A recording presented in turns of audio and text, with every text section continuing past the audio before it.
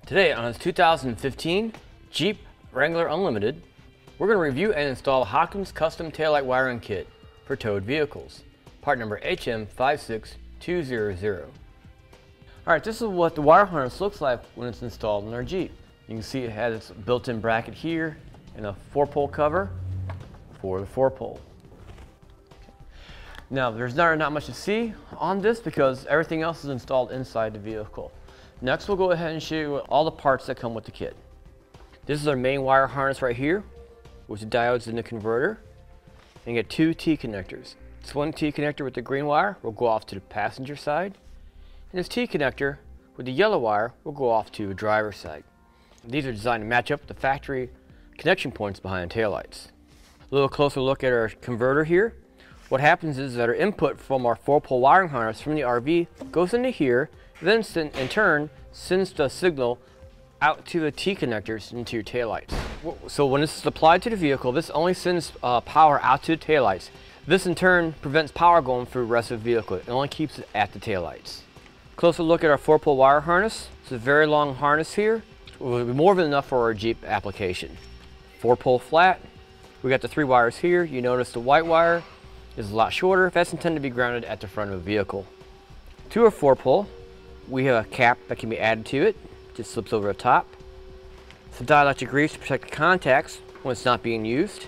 And also, there's a holder for the 4-pole flat, so you can screw this to the bottom of your bumper or wherever you're going to have it installed. Okay.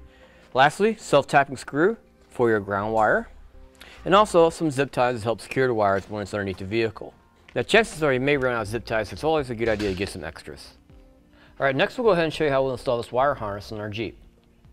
We'll start off by removing the taillights on our Jeep.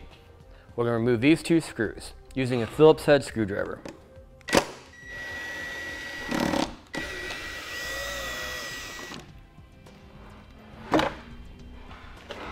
Looks a little confusing because there's a couple of connectors here.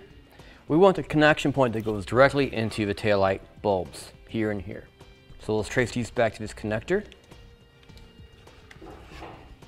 We'll push down on this tab and pull it apart. Now we'll go ahead and do the same process over on our passenger side. Okay, behind our passenger side taillight, same thing applies. Push down on the tab and pull it apart. Now we go ahead and start working with the wire harness. I'm going to take the 4-pole end and the wire and I'll route it through the opening here. And if you follow the lines or a gas tank line, just below it there's the opening. We can run it right through there and out the bottom. Now all this is just a foam pad, so if you need to pull it out and give yourself some more room, you can. Now we're going to do the same thing with the T connector with the green wire.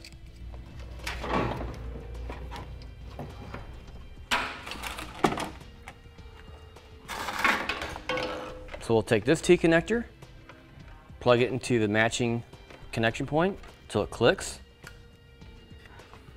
Next we'll go ahead and take the other half and plug it together. So we have our circuit completed. Okay. Now next we'll go ahead and secure our converter. I'm just going to simply just bundle up the wires, hide it behind the converter, and I'm going to use a longer zip tie than what comes with the kit, and I'm going to zip tie it right to the harness.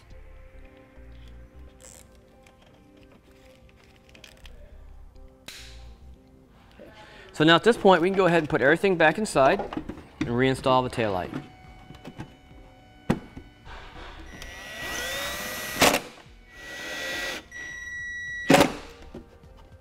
Let's go ahead and take this T connector, I'm going to route it over the frame, follow the factory wire harness for a 4-pole for a trailer hitch, and continue on over to the other side and back up over the frame.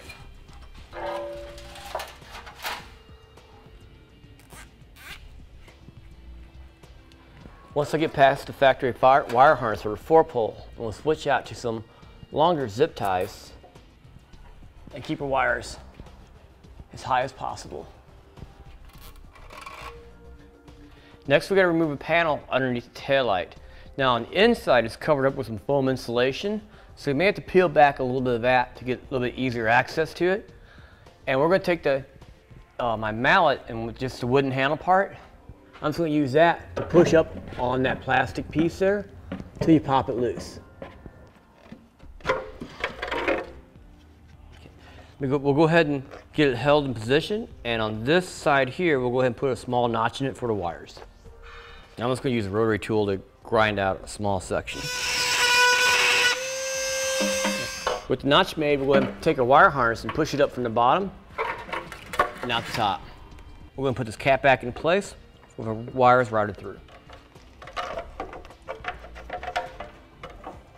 All right, now let's go ahead and plug our T connector into the factory wire harness. We'll let that sit for now. I want to take the rest of my wires, I'm going to bundle them up and zip tie them to the factory wiring harness.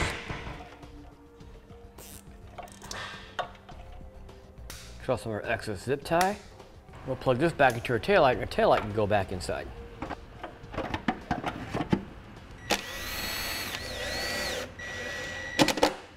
Next up is our 4-pole wire harness. We'll go ahead and route that towards the front of the vehicle. Now when we do that, we want to make sure we stay away from anything moving like suspension components or anything hot like the exhaust. Okay, it's a bit hard to see, but I took my 4-pole wire harness, started from the opening underneath the taillight, ran across the top of the frame, ran it over the cross members. I'll pull it out so you can see it. Ran it over the top of the cross members and just stayed over all the lines and the other cross members, following the brake lines, all the way up towards the front, till about right here where I went over the frame and stayed on the outside of the frame until I went up to the fender well and ran straight up. Once I got up to the top here and ran it down towards the front, I took my excess wire and bundled it up right here. Sometimes your supplementary braking system needs access to these wires, so it's always a good idea to keep them handy if you ever need them. We ran our wires along the washer fluid bottle, along the front here, guided it, zip tied it wherever we could, and there's a small opening right here. You have to go kind of angle. It's a tight fit for a 4-pole to fit through, but we ran it through here behind the grill and then down towards the bottom. Now we can hide some of our wire right here behind this panel. We'll go ahead and use a trim panel tool to open these up.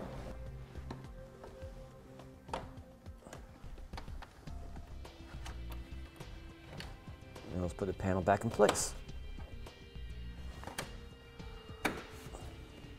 After we ran our wire down below the grill, it's pretty wide open underneath there, and we just slipped our wire beneath the plastic fascia here. I removed one of the plastic rivets, which is really easy. Just pull out the center, and it comes apart. So you just simply pry it down, pull your wire and your 4-pole through. After we have it pulled through, we can go ahead and put the plastic rivets back into place. We pulled out this plastic rivet here and this one here to make it easy. Here's our ground wire, and this piece of metal right here is connected directly to the frame, so we can ground right to this. We use a self-tapping screw that comes with the kit, along with a 1/4-inch nut driver. Now I'll go ahead and mount the 4-pole end to the bumper on the Jeep. We'll use the holder and the 4-pole cover. We'll put the cover on first. Now the cover will fit into a groove. We'll put it onto 1/2. Make sure the cover here goes into this little groove right here made for it, and we'll push it together and we'll squeeze it together. There's a couple of pins in there, there's a friction fit that'll help hold it in place. Take up some of the slack, put it where we want it. Now this is personal preference, you may want to put it off to one side or the other. In this case, I'm just going to be putting it in the center right here. So I'll take the long screws that come with it, I'll run it through these oval slots and into our bumper. Now we'll need a Phillips head screwdriver for this. One of the last things to do for our install is go ahead and take the cover off and use some of the dielectric grease that comes with the kit to help protect the contacts. Okay, with everything hooked up, we'll go ahead and try it out. Now you want to go ahead and plug this up to your RV and make sure everything works. I don't have an RV with me right now, so I'll just go ahead and apply power on my own and I can demonstrate how it works. So you'll take your 4-pole wire harness from your RV and plug it in. And we'll go ahead and check the lights in the back. First, we'll go ahead and try out the running light circuit. You can see how the taillights come on. I'll turn those off. Next, we'll try the right turn signal. And now we'll go ahead and try the left turn signal.